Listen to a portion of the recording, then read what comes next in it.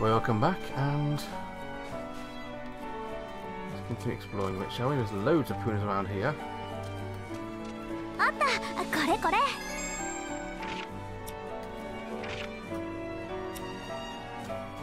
Just going to explore a bit.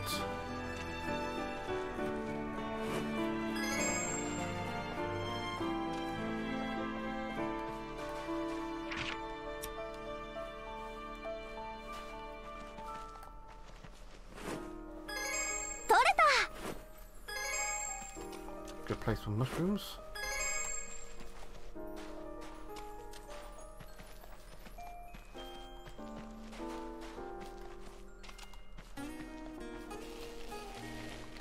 Guys are going to explore up here. Why won't I? Let's see what's up here.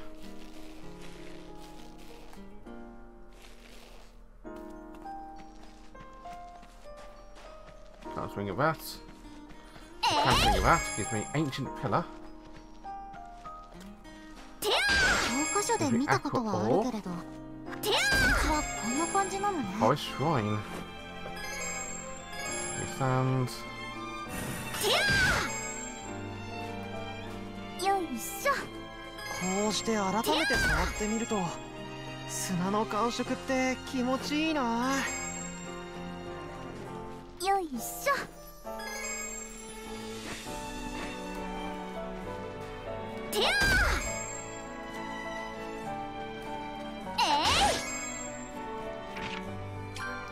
I've only got 8 spots left, so I have to start discarding some stuff.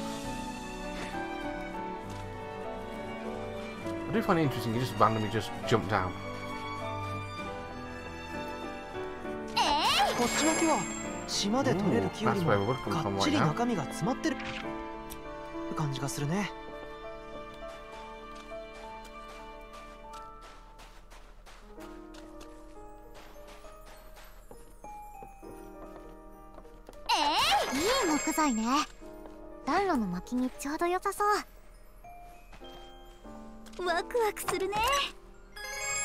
Blessed feather.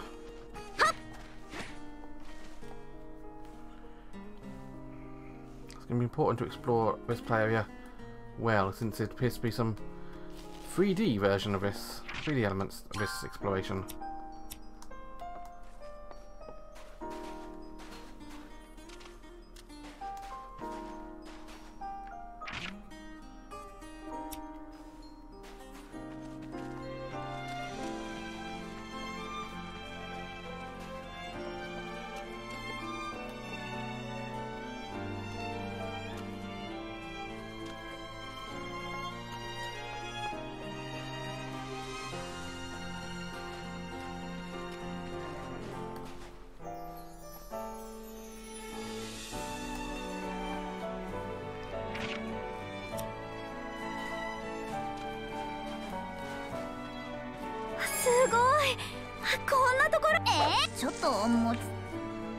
Nameless grass, sort by quantity.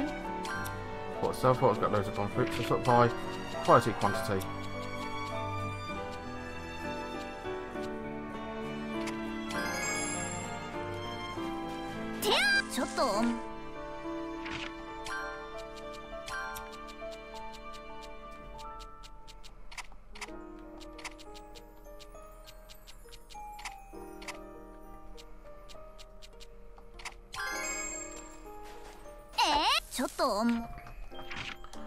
By quantity.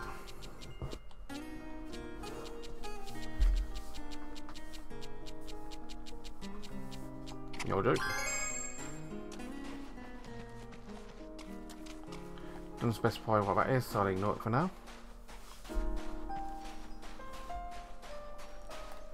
Try about those random elements, although I will say Ryza's butt is a little bit too much detail on this. Danger ahead, do not enter. That's what it says. Oh, monsters over there. It's off a beaten path. So I'm not surprised to see a few.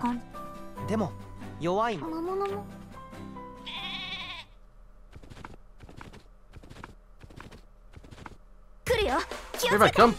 Be careful, they are sheep.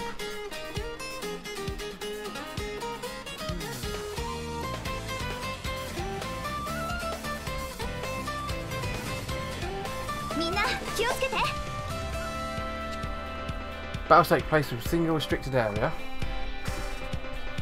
Multiple enemies, same area, will give me area boost buff. When range of a boost will become stronger.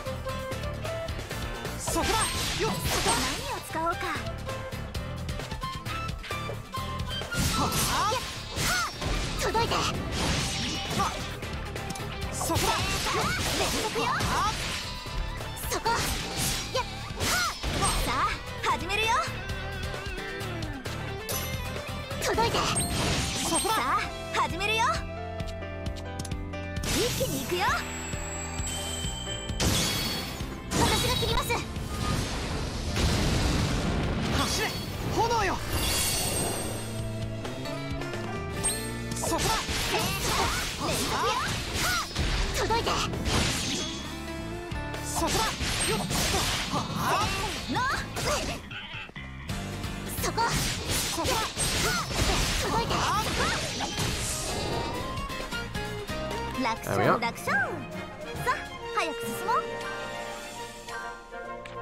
Like, quality, quantity.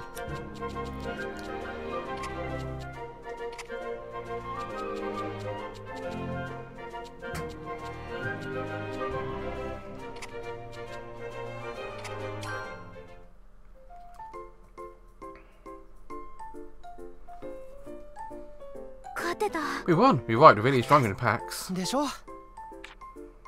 Patty, you okay, Patsy?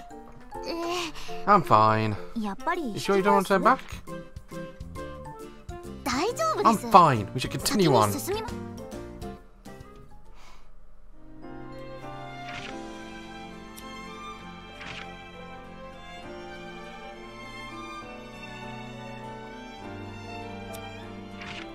Basket.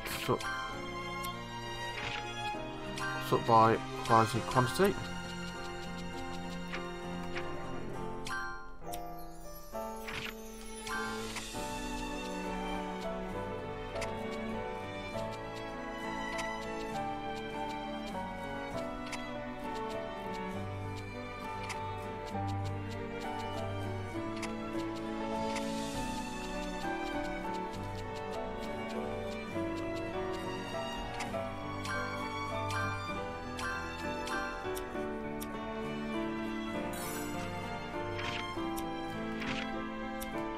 To ruins, I'm not going to worry too much about picking up resources at this point, unless they are unique ruins.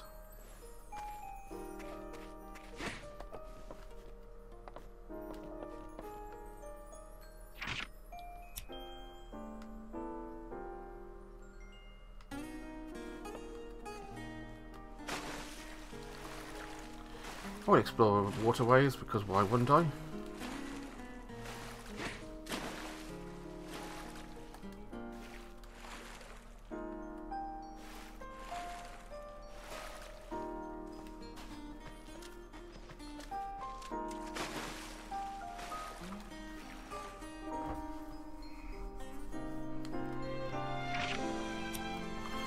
That looks something I can investigate a bit later.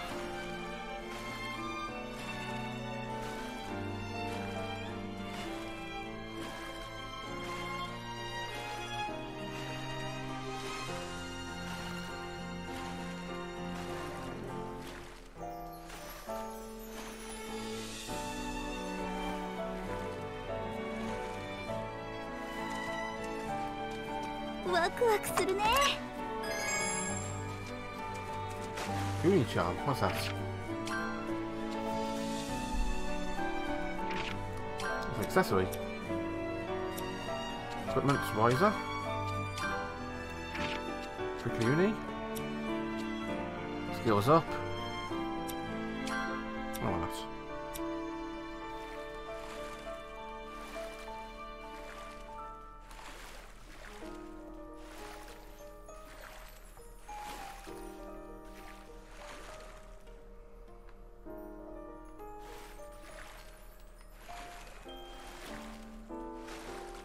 No idea how that works.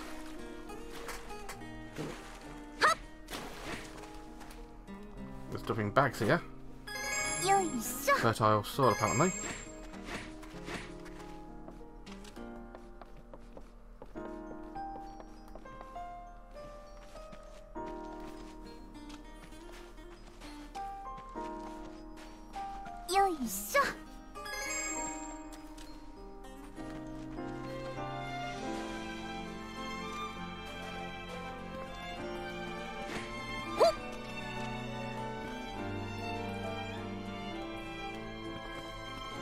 And into the ruins, it seems I go.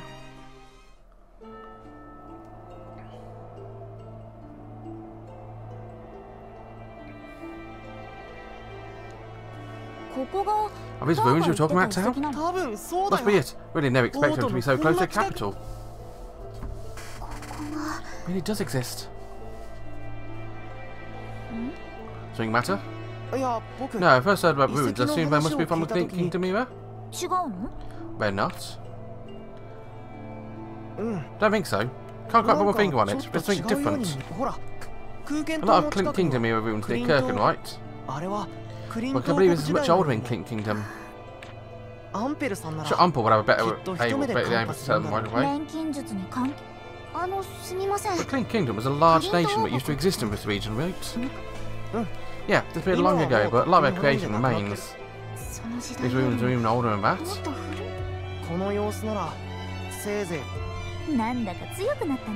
A lot braver now, aren't you, mate? Come on, I've grown a lot since then.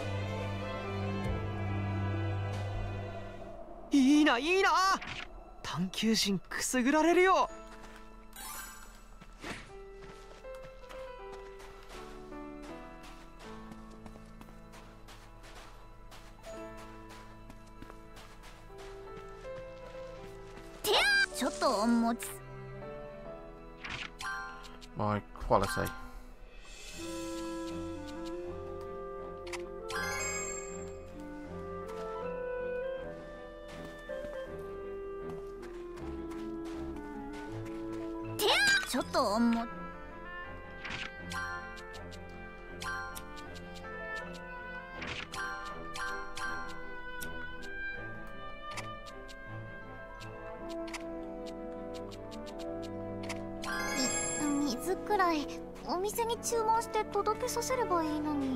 Can always come back here later if I need to. However, a string is worth taking.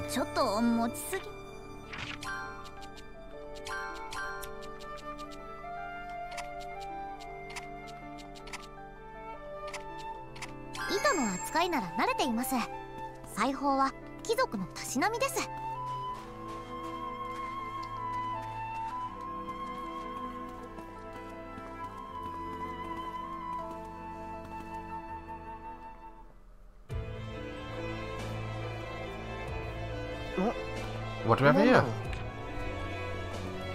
A book and a alchemy item? Looks like some kind of objects in a book. Looks like a notebook written in an ancient language. Maybe someone is here before us doing investigation. Mostly faded. Until daybreak, the fortress yet sleeps. Just like the legend from before. My notebook might contain more of a legend? Maybe. Nothing's really faded. Looks like it may be double level of text. Only what bits I can read are... Do not disturb the slumbering maiden of a valley. And some more. And the beast that devours magic takes form as a mysterious luminous spirit upon the evening path.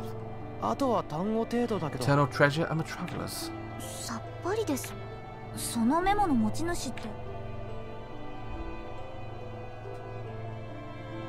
Probably someone searching for a truth. Probably your object. I think it might be an ancient artifact. Anyway, you want to know about those? Like strange alchemy talk from a long time ago. Don't say anything quite like it, it's that much is certain. If it really is an ancient artifact, whoever left it here might be an alchemist.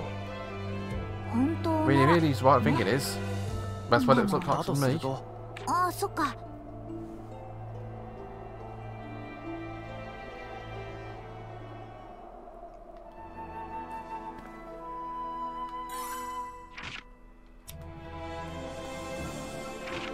basket. Sort by quality, quantity. Discard all. What is discard? That. Actually, one is go that and that. That and that. One discard that and that. I'm not sure, but I will. I've got 6 spaces left.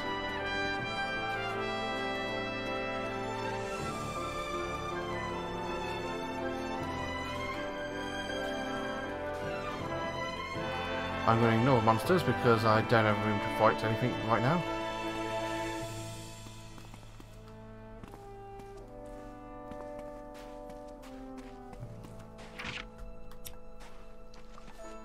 This looks like a squeezable gap.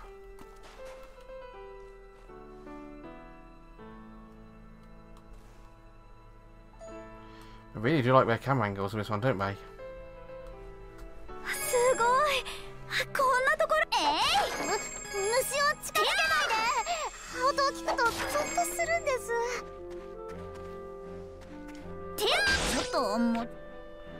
Fairy stone fragments.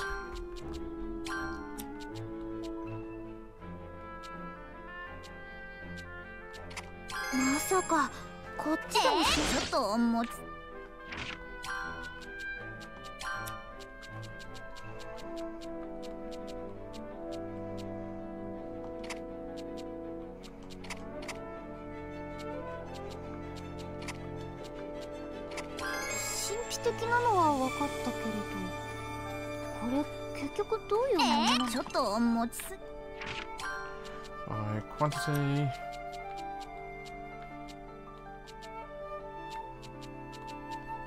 So by element, by elements quantity.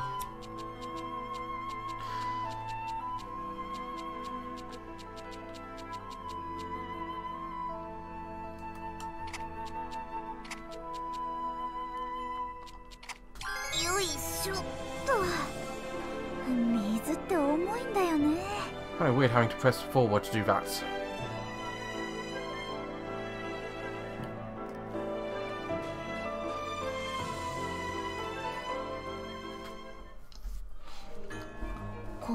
Is it as deep as it goes?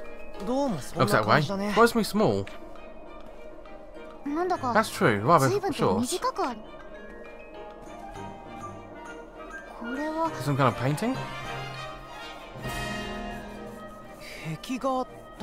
Looks like a mural. Mural of what? Looks like some kind of shining, gathering in one spot. Can't tell exactly what it means, but feels important.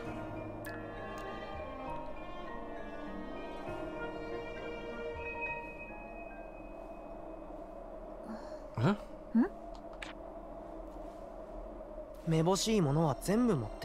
Looks like the room's been cleared out.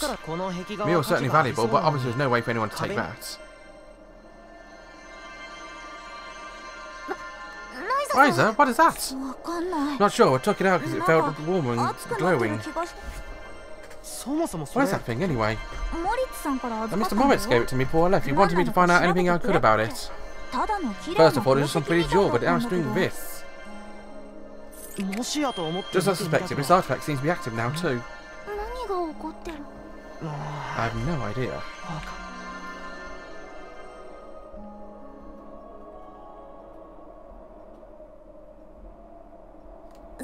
Maybe we should head back for now. Yeah,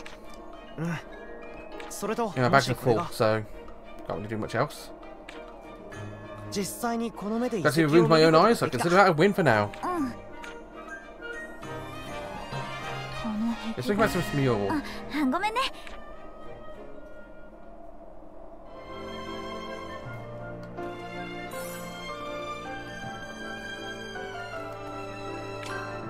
Return to the atelier. Things are back to normal. That's a compass of some sort. No, this is not moving at all either. I've no idea, but it's probably something to do with those ruins. So saying they're both connected to the ruins somehow?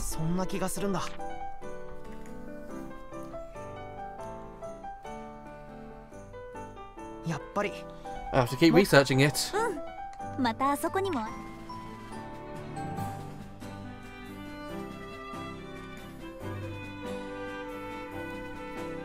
私。It is time for me to go home. Patty, wait.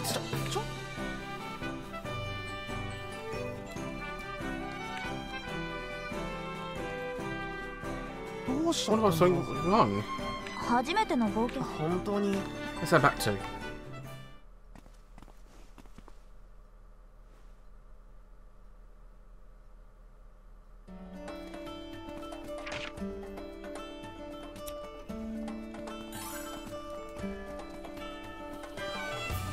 Let's take a scenic route, shall we?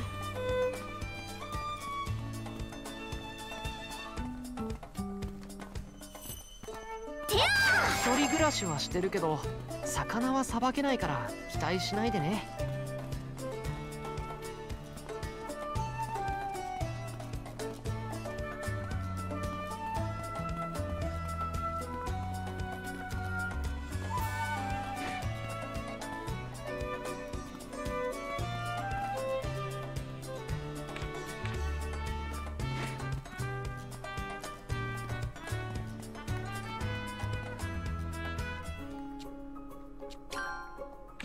I was in container and cutscene. Looks like your first investigation turned out okay. Well, I came here because you said you found something related to alchemy. The ruins of a stone. Just don't see how it's all connected. それについては。この石の正体も。まあ、私は。 What should I do in the meantime? Staying here long term is. Speaking of which, Patty said I could stay for free for now.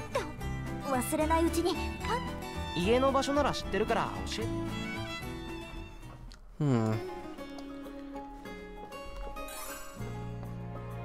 何作っちゃおうかな。 Don't have any ametite ore. I can got some of that. So let's make some neutralizers, shall we? It's a good idea to make some good neutralizers. Synthesis quality. Increases the quality of synthesized items by 5.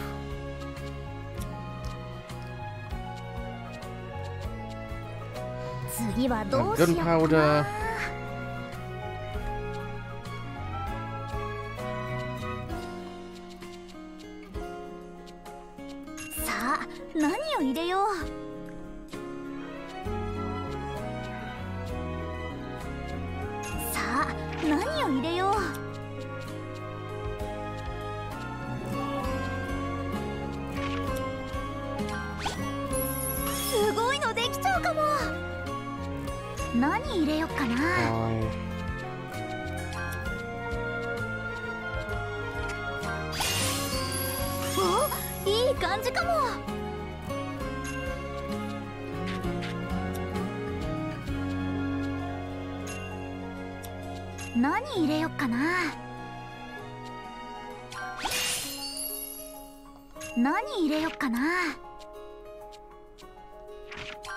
Nice.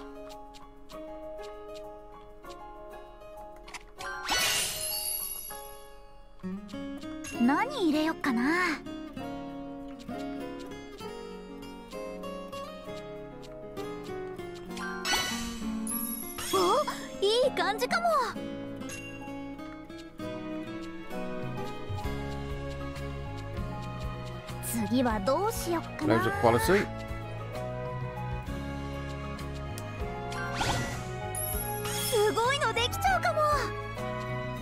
I'll give it quality.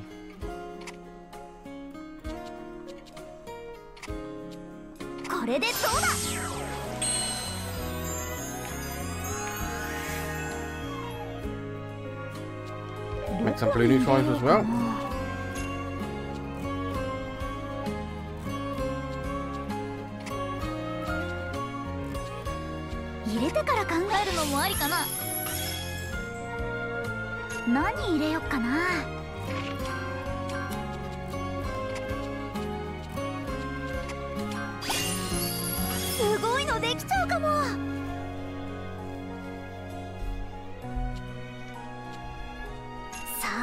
何を入れよ More, う。 three of those. お、いい感じかも。これでどう Make some more neutralizer. だ。どこに入れようかな。 Got the yellow. I don't have any yellow element stuff. I do have blue down here. 何入れようかな。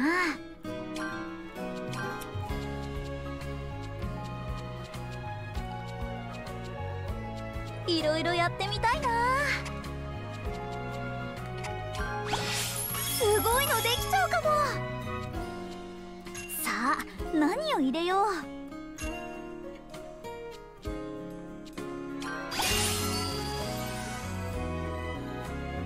何入れようかな。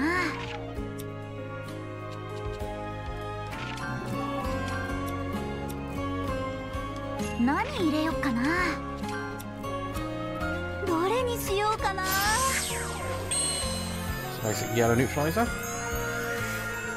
Green neutralizer. 入れる場所は By wind.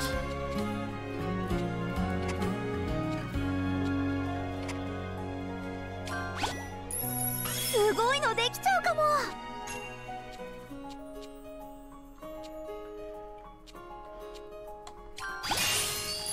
お、いい感じかも。 Adds a trait slot. お、いい感じかも。さあ、何を入れよう。何入れようかな。 More quality. 何入れよっかな。 Wind. Filter. Traits. Do we have any 入 quality れてから left? 考えるのもありかな。 I do not.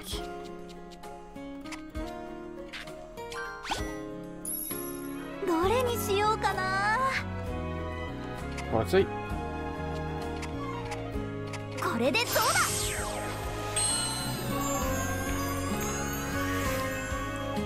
Hooray! Don't think I can make anything else, but let's have a quick check if I can do my skill tree.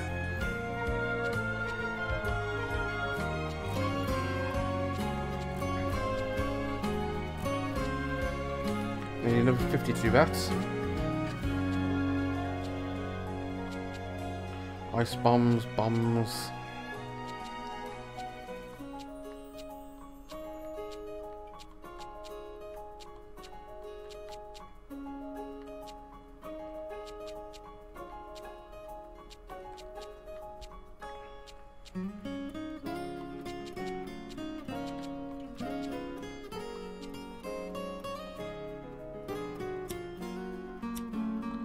Do any more alchemy? 何にしようかな。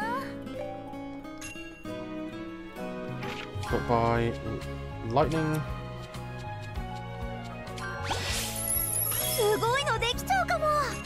By fire. すごいのできちゃうかも。さあ、 More 何を lightning. 入れよう。すごいのできちゃうかも。 Trait slots. 入れてから考えるのもありかな。すごいのできちゃうかも。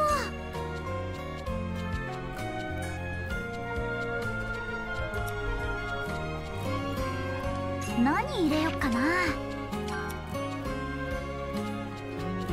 Anything else I can add that? 次はどうしよっかな。 Rather devastating, maybe? お、いい感じかも。これでどうだ。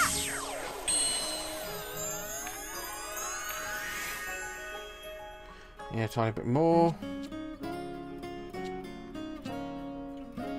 どこに入れようかな。 So by wind, I can do that. すごいのできちゃうかも。 So by lightning. Don't have anything there. いろいろやってみたいな。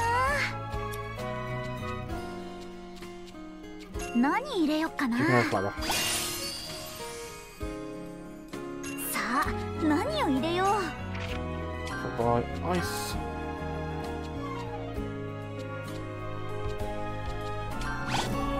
すごいのできちゃうかも。すごいのできちゃうかも。うま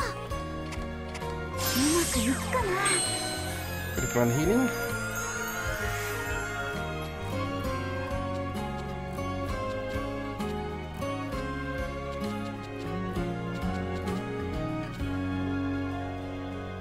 どこに入れようかな。 I use blue neutralizer to make blue neutralizer. すごいのできちゃうかも。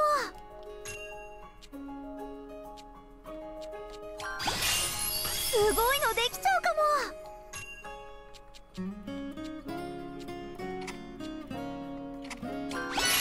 お、いい感じかも。さあ何を入れよう。すごいのできちゃうかも。 Critical. Healing. Weasel こんな fire. 感じか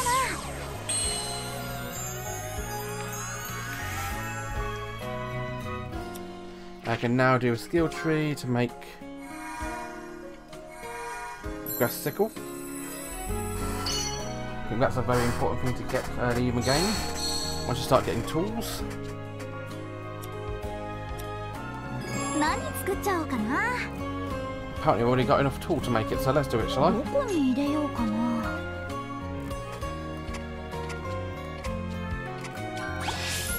お、いい感じかも。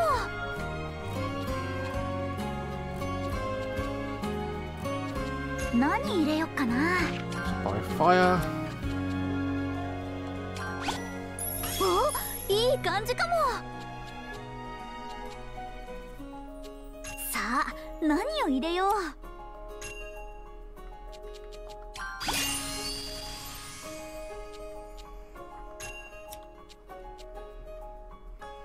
どれにしようかな。Hey, grass sickle. 悪くない Get. ね。 I want to や make っと sickle. 鎌ができ。それ思ってたより。 Gathering tools.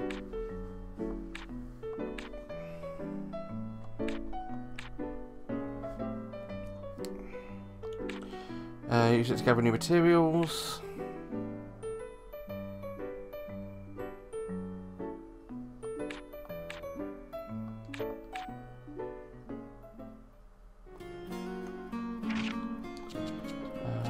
Equipment, items, sickle.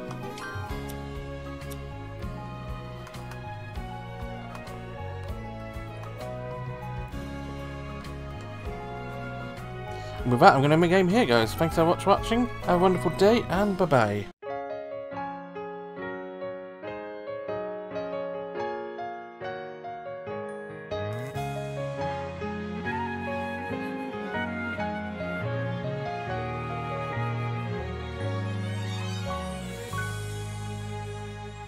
Taka ko so bie tatsu